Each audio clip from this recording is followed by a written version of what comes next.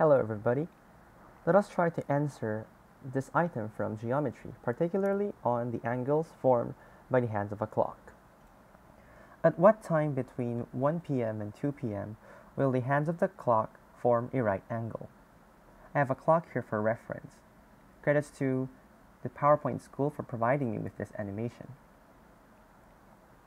So let's think. How many times will the hands of a clock form a right angle? Now the clock is stopped at 1 o'clock, and let's roll it for an hour. There's 1 and there's 2. Note how there are 2 occurrences of a right angle. The first one being a little bit over 1:15 p.m., as you can see from the animation, and the other one right before when it hits 2 p.m.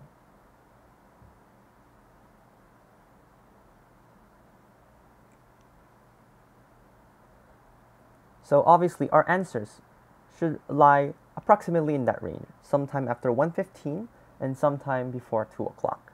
So we would expect 2 answers. Now let's dive in with the solution. So recall the formula formed between the hands of a clock. We have the absolute value of 30h minus 11m over 2. H is the R, so if you have a time like 3:45, H would have a value of 3, and then M would have a value of 45. The H referred to the R, and the M referred to the minutes. Since we want to have a right angle, we set it equal to 90. So we have the absolute value of 30h minus 11 over 2 equals 90. Now we split the equation into 2 cases. That's how you solve absolute values.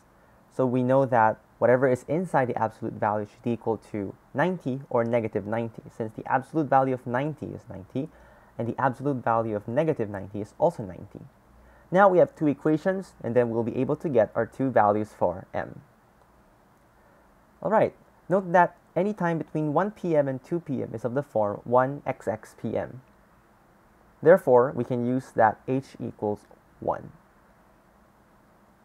So that's the key thing here. We only need to solve for the value of m, since we already know the value of h. So we just substitute h equals 1 on the into the equations that we formed after we separated the cases. We separated the cases for the absolute value.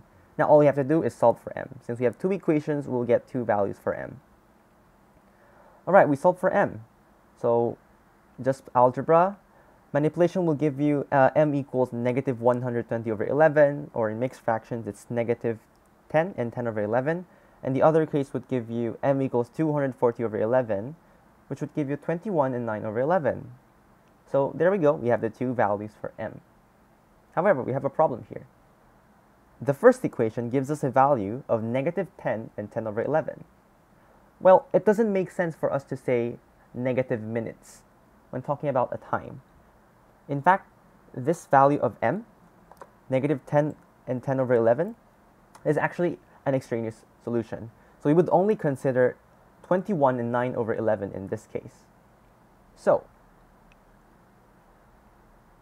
since this is the time that is a little bit after 1:15, we're still missing with the time just before 2 o'clock. Now this is the trick.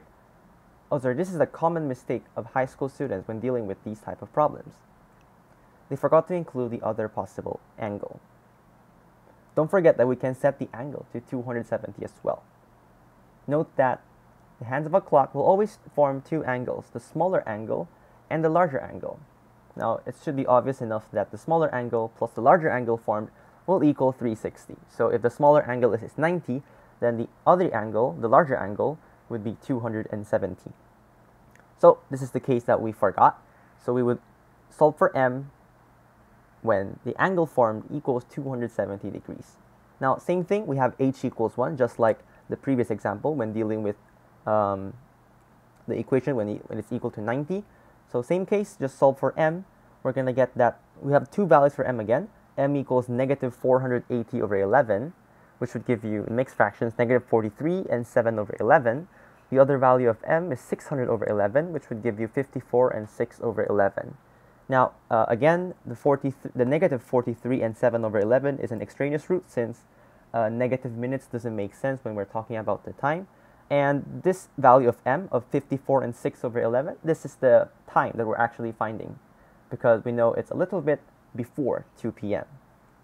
So from the two cases, we have m equals 21 and 9 over 11 and 54 and 6 over 11 as the possible values of m. And they correspond to the times 1:21, 9 over 11 p.m. and 1:54, 6 over 11 p.m. Now, just going back to the animation again, we found out that one time is right before, one time is right after 1:15, and the other time is right before 2 o'clock. And these two satisfy those two approximated times from our preliminary analysis. So that is how you answer this, and we have those two as our final times.